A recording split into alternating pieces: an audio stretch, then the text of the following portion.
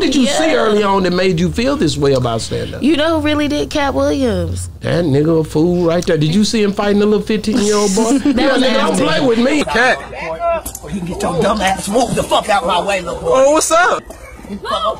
Yeah. Oh, That was after. yeah, nigga, don't try to play. I bring it all up over here. I was talking about the first spark. It was such a beautiful moment. I was about to describe to it. You like, like that. Yeah, we on Boss Talk 101. Yeah, we gonna talk. They gonna know you in a minute though, cause they know how you feel now about it. So they ain't like, that's old girl that said that on Boss Talk. Yeah. She was like, that's okay. I'm in my dressing room. Stay in yours. I mean, I've been vocal about it. So you really, you're dope to be able to even understand how to live in both worlds. You know, how hard was it when you first got? Did I miss that part? Did you talk about how hard it was when you first got on the stage already? The hardest part was having like somewhat of a following online, or like especially in the comedy world, a lot of people watch the comedy sketches I did on Def.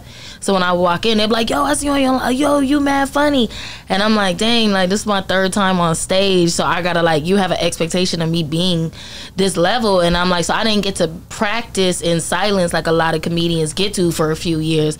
I, from the very beginning, was like people being like, "Oh, I've seen you before." Oh, especially other comedians or people who know comedy. So I'm just like, Karlous Miller said something that was so live and so dope. He said, "Why would you, being that you a person that do, you know, internet-based stuff, whether it be skits or whatever, why would you come into this world and to the people who know you like they know you and change it and try to do something else other than what you do?" Yeah. If you on the internet and you can sell out a show from being on the internet, why the fuck would you sell out the show, get to the show, then do some completely different shit that made you sell out the show?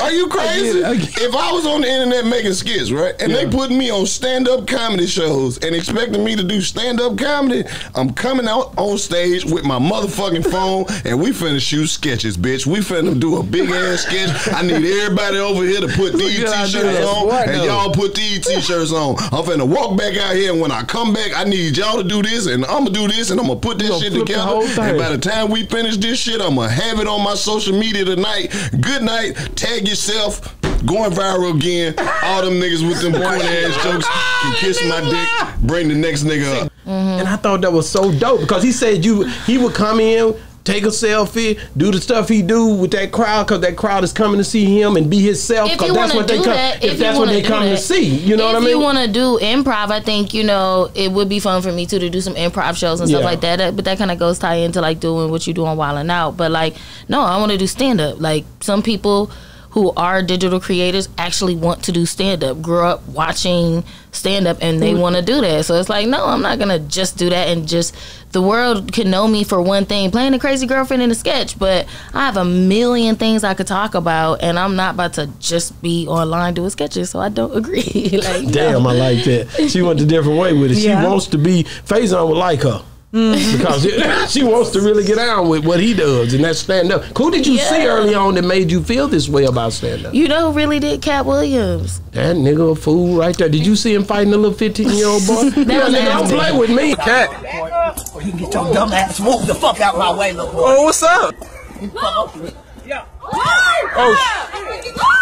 That was after. Yeah, nigga, don't try to play. I bring it all up over here. I was talking about the first spark. It was such a beautiful moment. I was about to describe to it. You like, like that. Yeah, I bring it all the way in. When he was in Philly, he jumped at the BD single concert like that. So what did you like about it? No, like when I would say like Pimp Chronicles, it was just like the time it came out and the age I was, it was like one of the first specials I watched and I understood, and I just like, for the first time it was like, oh, comedy is a thing and certain people can do it, because it was just, I don't know, it just clicked in my mind of like, stand-up comedy, people can take a thought and turn it into a whole joke, and it's like things that I never thought before he's making me laugh at. Like, it was just like something just went off in my head, like, oh, comedy, like people do this is a gift, this is a real thing that like you do. But the more I watch him and I see him, the more I'm like, oh, he's still calculated with it, now knowing how people do jokes and do stuff.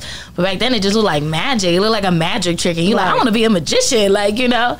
But now I can see like, oh, he set it up like this, and then he took it here. I could see the bone structure behind the jokes. But it's still amazing to me. I still love it. But like, yeah, Katt Williams is the first person. He's a Virgo too. He's a very competitive person. Big Court came on here and told about a basketball game that they played and for a chopper.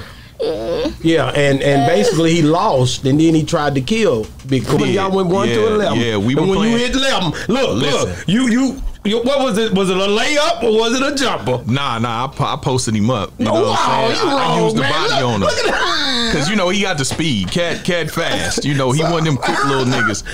So you posted him up and gave it. I posted him up. I had to give. I mean, you got to think. I'm 100 pounds heavier than him. I'm a foot and a half taller than him. You know, so I told him what was gonna happen. You know, only a foot and a half. Huh? Only a foot and a half. Yeah, about a foot and a half. He walking the nigga to the goal. Yeah, walking him to the goal. I walked him down and hit, and we were playing. Think about it, we were playing for Desert Eagles, bro. Playing for guns. And so once I beat him, I told him, I said, man, you can keep your little raggedy gun. And he went ballistic on me, bro. What? So you think I'm making this up? You know what I'm saying? Big Court came down here from California. He flew in and he told me. I just think he has a lot of energy. I think he's so good at comedy. He just has extra energy to do extra stuff. 80 miles per hour, 100 miles per hour, boom, and totaled this truck. I tried to kill my boy.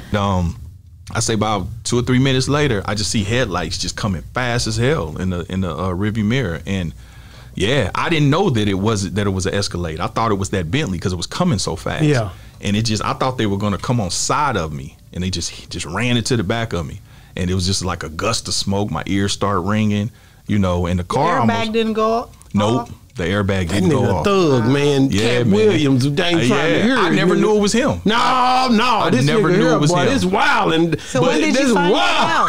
So what happened was, you know, my survival instincts kicked in. I said, okay, it's dark out here. Let me keep going. So yes, sir. I kept going. The car was, and so it was another car that came. Oh, man. You know.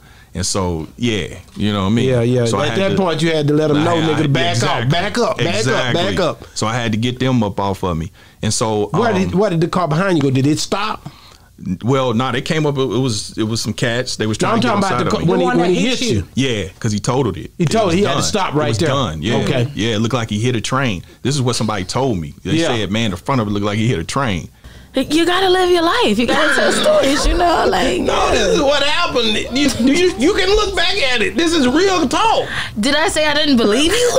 Like, I was like, I couldn't believe it when he was telling me, like, what the hell? The nigga rear-ended him. Like, I'm gonna play this clip in a minute because you know I am. He said the nigga rear-ended him and because he beat him in a game of basketball. Now the guy is about 6'3", 6'2", and Katt is how tall? About 5'4", 5'1", 5'0", yeah, 5 feet. So the nigga, 5 feet, not 5 feet even. Not 5 feet even. The nigga playing a 6'3" nigga for a chopper. This made no sense to me. Is he still cool with Katt? No, they fell out. Oh, he got on the thing and tried to be cool with him. The nigga tried to kill him. Would you be cool with somebody who tried to do that to you? Probably why. No. Okay, then. No. And then Big Court is Master P best friend. Right. So this is some real. He did a guest episode on TMZ Hip Hop. Oh, so it makes sense now. I know exactly what you're talking about. Big Court. I know exactly what you're talking about. He was a guest host on TMZ Hip Hop, but that's funny. Yeah, him and Katt. It don't matter about that. He said Katt tried to kill him. That's funny. That is not funny. It was not funny, but what's funny now is because I can picture who you're talking about, and I'm playing basketball against him. You tried to do that to him. So this is the guy Hulk? that you brought him up. So I wanted to try to figure out how to relate to Katt Williams. That's what I got. Yeah. Well, at Pimp Chronicles, I don't think that had happened yet. You know. Yeah, we on Boss Talk 101. Yeah, we gonna talk.